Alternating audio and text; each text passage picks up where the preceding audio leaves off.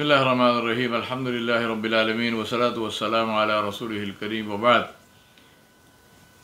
In Juz 16, we continue with Surah Al-Kahf.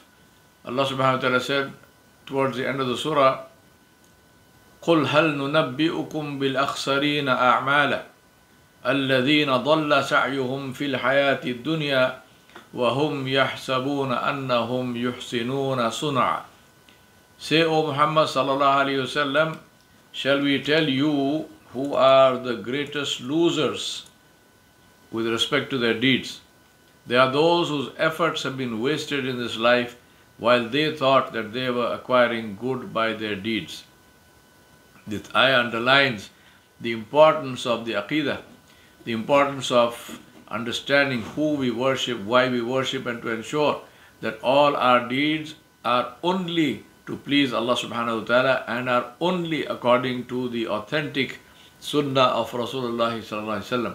This is an ayah which warns us against all forms of bid'at, of starting off all kinds of new things which are not accepted in deen, and therefore the person, he or she thinks they are doing something good, but actually they are earning evil for themselves. May Allah protect us from ourselves.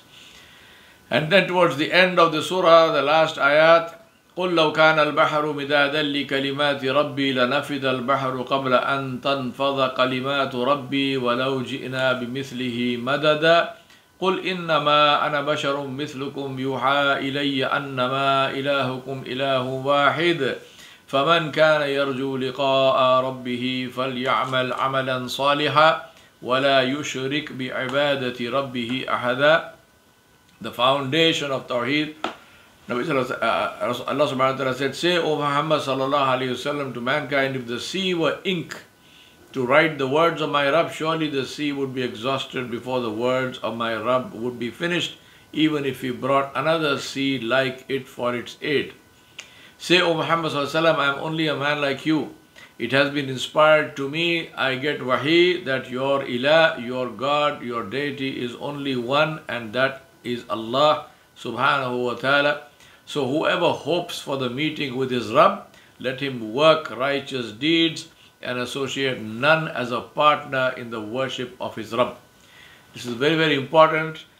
The maximum damage happens because we raise people to ranks which are not their ranks. We do that with, we Muslims do that with people we revere.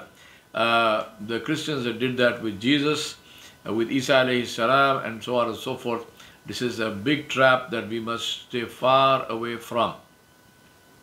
Then we have Surah Al-Maryam, where Allah subhanahu wa ta'ala taught us how to make dua. The dua of Zakaria alayhi salam. Allah subhanahu wa ta'ala said, ذِكْرُ رَحْمَةِ رَبِّكَ عَبْدَهُ زَكَرِيَّا إِذْ نَادَى رَبَّهُ نِدَاءً خَفِيًّا قال رب إني وهن العظم مني واشتعل الرأس شيبا ولم أكن بدعائك ربي شقيا وإني خفت الموالي من ورائي وكانت امرأتي آخرة فهب لي من لدنك وليا يرثني ويرث من آل يعقوب واجعله ربي رضيا.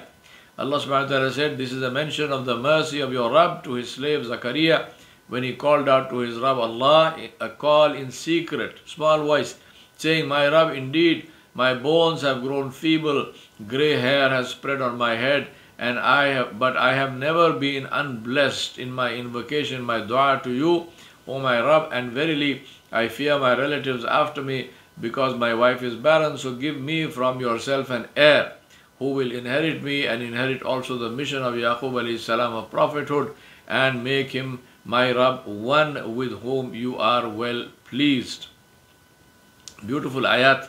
And then the story of Musa alayhi salam starts, and where Allah subhanahu wa ta'ala taught Musa alayhi salam what to do, how to do, and this is the beginning of Surah Taha. إنني أنا الله لا إله إلا أنا فاعبدني وأقم الصلاة لذكري. Allah subhanahu wa ta'ala said to Musa alayhi salam, verily I am Allah, la ilaha illa ana, none has the right to be worshipped but I, so worship me and establish salah for my remembrance. This is the uh, hukum to Musa alayhi salam, and of course the same hukum applies to us. We ask Allah subhanahu wa ta'ala to be among those who establish salah and with whom He is pleased. Wa sallallahu ala nabil kareem wa alihi wa sahbihi ajma'in bi rahmatika ya arhamar rahimin.